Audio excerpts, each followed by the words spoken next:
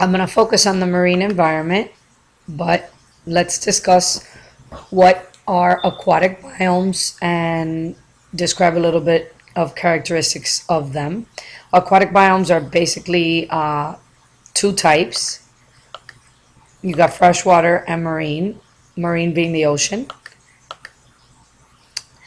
Obviously, the factor that affects one from the other is salinity, but if you look at one, like let's say we focus on the marine environment, depth will come into play. You can also call this sunlight or temperature.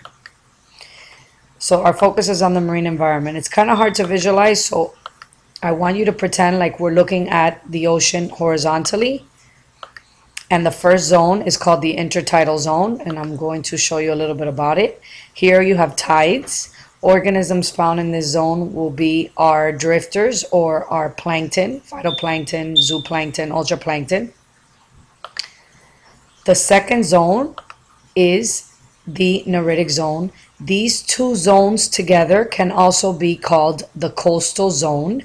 This is from the shoreline out to a certain area, makes up the intertidal Neritic zone, or both together called the coastal zone. The continental shelf is found in the Neritic zone. The Neritic zone is the most diverse zone of the marine environment. It's where coral reefs are found, and estuaries can also be found in this zone. They call it the rainforest of the sea because it is the most diverse zone. The last zone is called the Oceanic Zone or the open sea. And in this zone, you're going to find large mammals.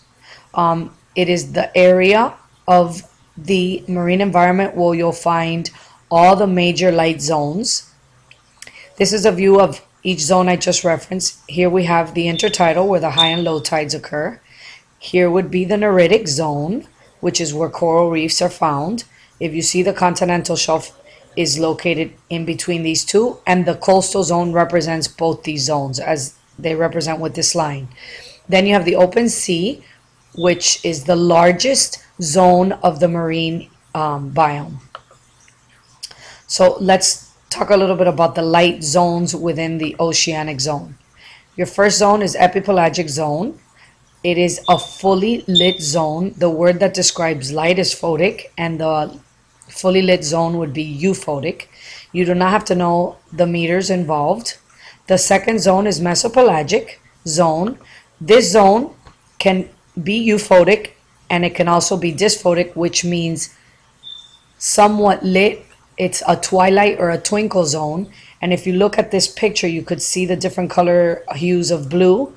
Fully lit zone here, and it's starting to diminish. So you have kind of twinkling light here. The bathyal zone will be dysphotic, and at times will also be aphotic, which means no light.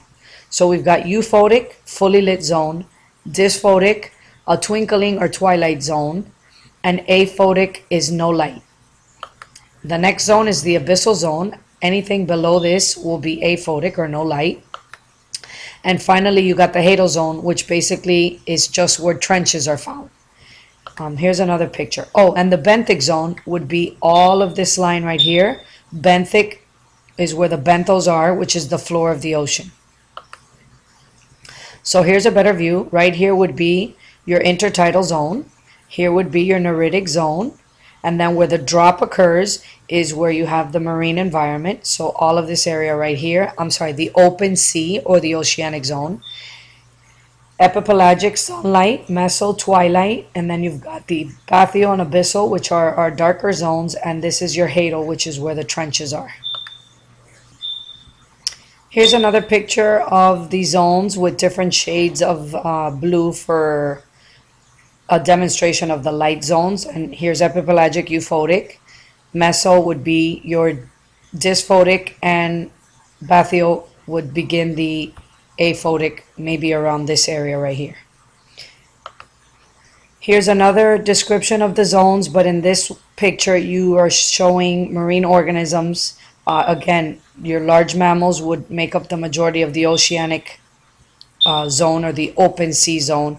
And as you get deeper, and we're going to talk about these organisms, you have all these different organisms in the abyss zone.